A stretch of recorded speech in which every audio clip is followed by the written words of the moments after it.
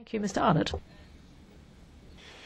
Thank you very much, Madam President. The rapporteur mentions in the report the individual choice to travel by car.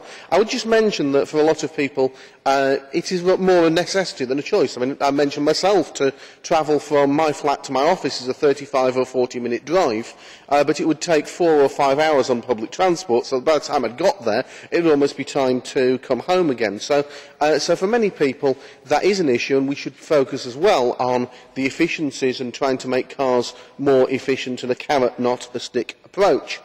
In terms of cross-border cooperation, well, it's great for countries which share a land border.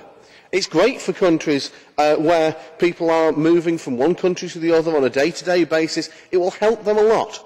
But of course, I would just ask you to remember that the UK pretty much is an island.